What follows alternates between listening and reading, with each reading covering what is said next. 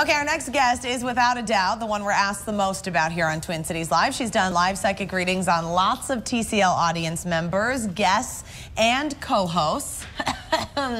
And to finish out Chris Egert's first week as co-host, we thought we'd put him in the hot seat today. We want to welcome Jodi Livon to Twin Cities Live. Hi, All Jodi.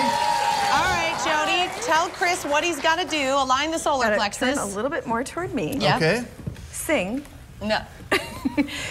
Could you hand me my crystal ball? Yeah, okay. I'll get it. No, you don't have my one. cards. That's shtick, right? Okay, it's actually, some people use them and I think that's great, but I don't. Okay. I just pick up the pictures that are being shown to me, all about you. Okay. Okay, so the first thing is, even before I started, there's a woman, and I feel like she's related to a woman on the other side, dead, who's related to your wife. She could be her mom or her grandmother. She's wearing a scarf, and she's very, very little, and she's talking a lot to your wife.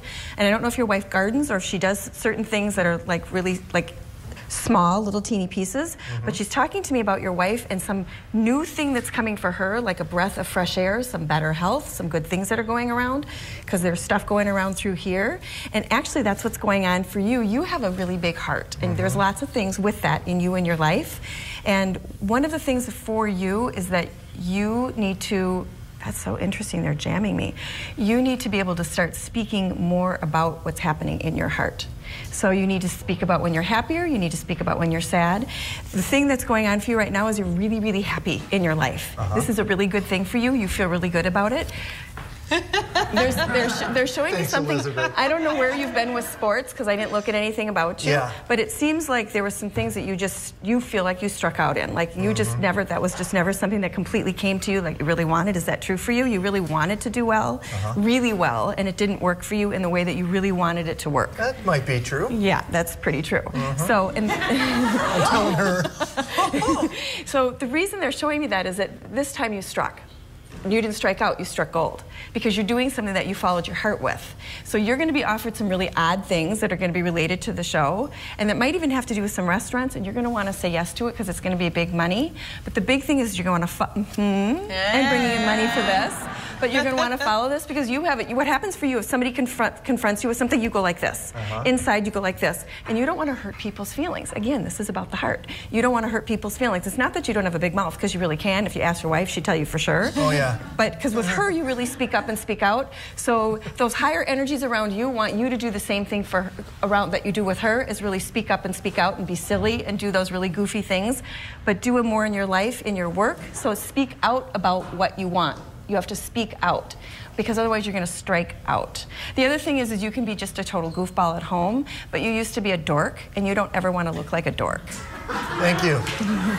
So, I don't know if we can prevent that here. So what's the don't be a dork? So you used to think of yourself as sort of dorky. Is that like a term that anybody understands anymore? I'm picking up what you're throwing But do you understand what I'm saying? You're so not. Like, it's the opposite now. People tease me about my hair. Now my hair is like that. It's not dorky, it's beautiful. But you're beautiful. So what people used to tease you about is exactly what's popular for you right now, and is exactly what people are looking at, and that sparkle inside of you. Interesting.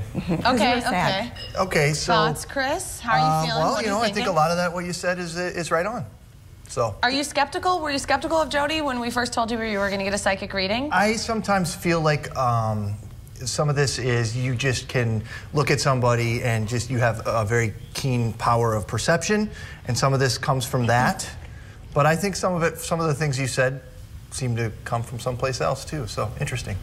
Let's do more later. Oh man. Oh boy. Wow. Wow. This is getting heated in here. Especially about that little boy. Okay. Okay. Interesting.